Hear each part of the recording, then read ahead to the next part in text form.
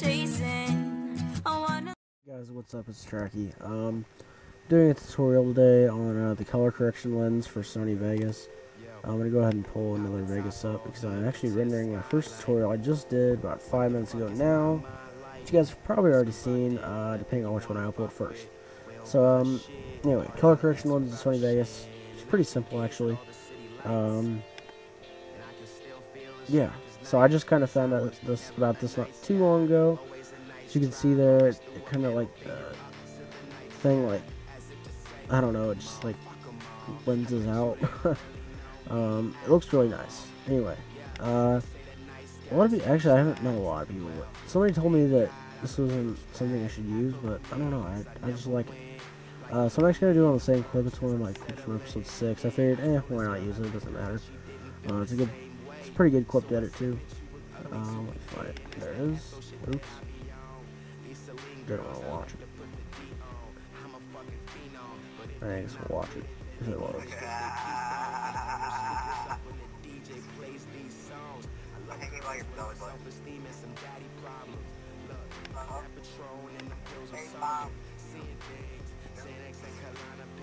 Anyway, this is a great clip to put Twixtor on, and you know, the two effects combined is really beautiful.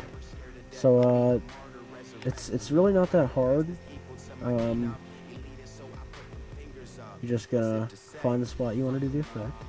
And a lot of these effects, Twixtor just seems to go really well with them. So I'm gonna find the spot I want a Twixtor, right there. Split it, and go ahead and put my Twixtor on there first. And I don't know if I've ever said this before, and I don't know if I said this in my last tutorial, but I do several renders when I edit something. The first thing I do is I always do a sync.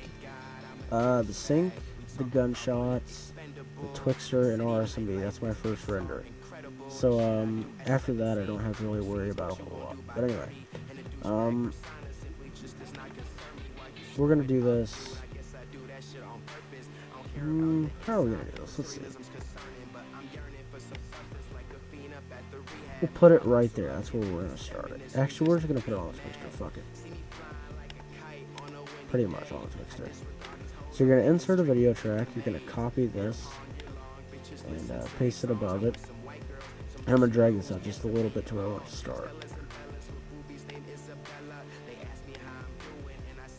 Anyway, one thing with working with Twixtor in here is you have to pre-render it. Otherwise, you see right here, it'll like freeze up. It's kind of annoying. So I'm just gonna put it. I'm gonna put it right there, I guess.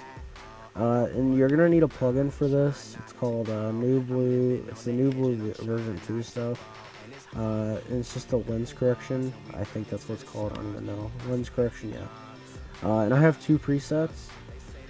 Here, I'll tell you what they are as I get into this. Why is this messing up? So, the first one is a negative 92.6 for distortion and 2.6 for the zoom. And what you're gonna do is you're gonna animate it. I'll put the sync cursor on. What the sync cursor does, I don't know if it's on. It stays with the frames on the video, so you can see where it's at.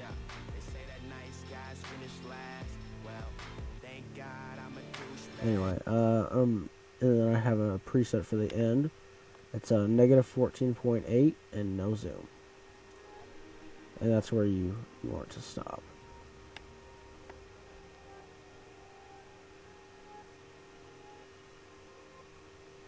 And get this in the right spot here.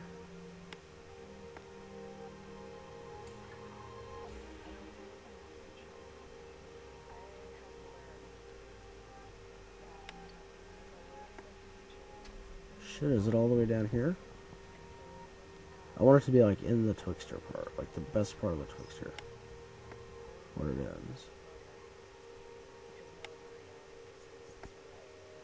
Oh well, we'll just put it here. And at the very, very end, finally, reset to none is what I wanted. Not that. So, I'll try to pre-render this. I'm not gonna make any.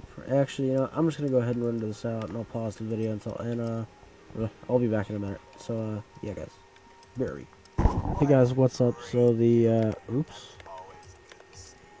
So guys, if you're new here, be sure So watching a video while I was waiting for that to finish rendering. Anyway, the render's done. So here's what our final product looked like. Kind of messed with it a little bit to get it to look decent. Not much I could do, but we'll see how it looks here. Yeah, it was really off, but anyway, you can see kind of the effect. That actually looks horrible.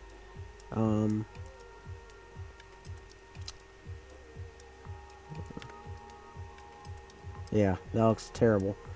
Anyway, you guys kind of see what the effect is. That's how it is. It's really about the keyframing, how you get the keyframe space, and where you get the effect to start at.